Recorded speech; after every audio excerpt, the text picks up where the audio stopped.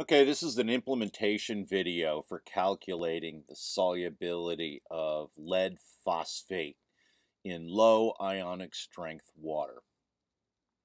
The challenge in calculating the pH dependence to lead phosphate is that both phosphate and lead have acid-base properties, and you need to include both of those effects in the calculation.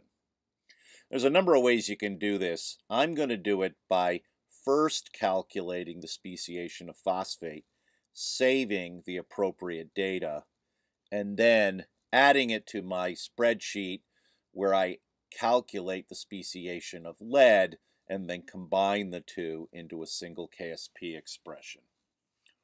So let's begin by recognizing that phosphate has 3 pKa's, 2.15 K1, 7.2, that's the pK2, and 12.35, that's the pK3. So I put those here into my polyprotic acid input cells, and notice I have 35, 35, 35 for pK4, 5, and 6 because phosphate is only a triprotic acid species.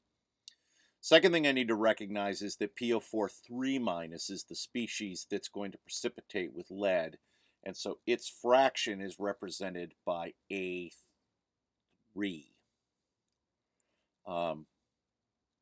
Okay, so this number goes from a very small number at 1.98 times 10 to the minus 22 all the way up to 0.97 or 90%, 7% at pH 14. Well, this is a computed value, and it will change as we change the pKa values and the pH.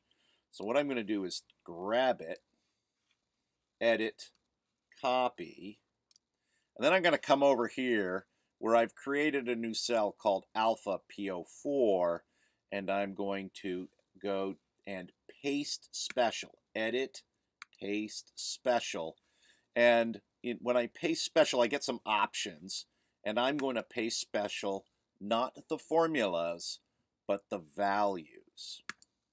Okay, well, I'd already done this in setting it up, so it's not a big surprise that I just pasted the same numbers on top of themselves, but notice that these now are numbers. I'm showing it up here in the formula bar. Okay, and it doesn't matter if I change these values, that alpha PO4 is preserved. Okay, so that's the first thing I need to do. Second thing I need to do is to actually calculate the concentration of phosphate. And I can do this because we're going to intentionally add phosphate to our drinking water model, and I've used the EPA recommended total phosphate concentration for corrosion prevention in water. So this is in units of molar. They recommend a concentration in ppm, and I have converted that 1 milligram per liter. I've converted that to molar, and that's 3.2 times 10 to the minus 5. So the phosphate concentration is then simply the alpha, which I've calculated, times the phosphate concentration. And you can see it's super low at acidic conditions because most of the phosphorus is in the protonated form, but it equals 3.13 times 10 to the minus 5 under alkaline conditions because in that case most of my phosphate is the fully dissociated PO4 3-. Okay, check. We now have an estimate for phosphate concentration as a function of pH. So now we come over here and grab the 3 pKa values for lead. So this is the lead hydroxide, dihydroxide, and trihydroxide species. Paste them in, and notice the whole spreadsheet changes except that alpha doesn't for phosphate because I pasted it in as a fixed value. Okay, so no surprise here. Lead is mostly in the lead 2 plus form under acidic conditions, and it's mostly in the trihydroxy species under alkaline conditions, and we have the intermediate forms at intermediate pHs. So I now know the phosphate. I know the KSP, and excuse me, the KSP for lead phosphate, it's super small, 3.9 times 10 to the minus 45. And then in column N, I calculate the KSP prime. Now, notice there are 3 leads in this solid phase.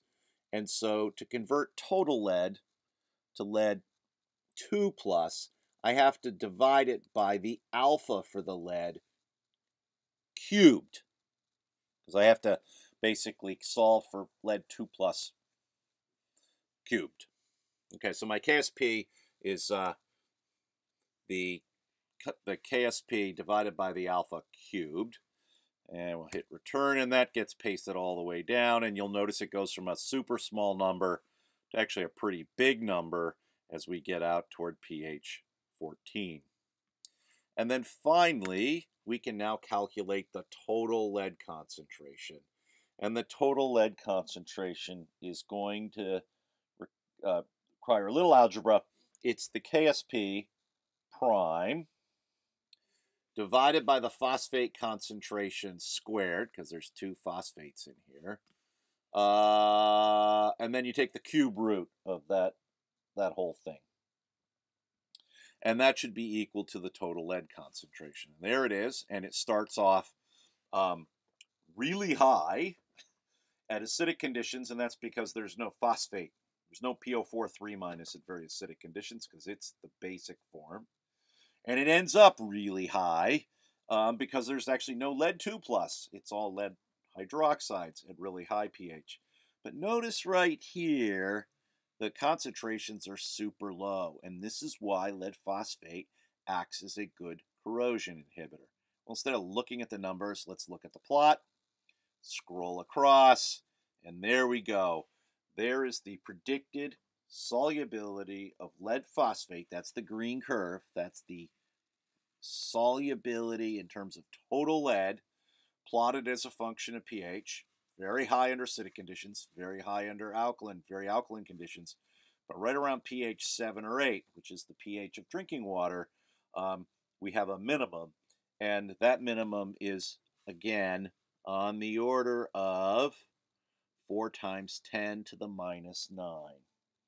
To put that in perspective, the drinking water standard for lead is on the order of 2 times 10 to the minus 8 molar. This is 4 times 10 to the minus 9. So this should keep the lead concentrations below the drinking water standard by about a factor of 5 to 10. So that's good news. Now, of course, the reason we build these spreadsheets is to what if? What if we weren't to put in this concentration?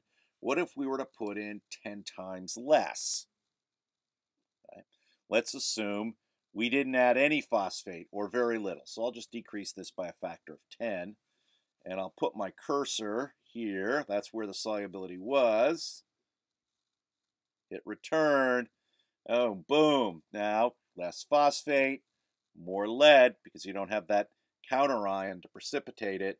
And now my solubility, my minimum solubility, is on the order of 2 times 10 to the 8, which is exactly at the EPA drinking water standard. And of course, if I don't add any phosphorus or just use the background phosphorus in river water, now instead of being down here, it's way up here. And now I've got a problem, right? Now I've got concentrations that are on the order of 1 times 10 to the 7, which is 5 times the EPA drinking water recommendations. Now, it's important to recognize that in the case of Flint's water, there was more at play than just simple solubility. There was also redox chemistry, and elemental lead was actually dissolving off of the pipes. But that dissolution process happened after the lead phosphate passivation layer was corroded away. Part of the reason it can corrode away is because we created a solution that was now undersaturated with respect to lead phosphate. Have a great day.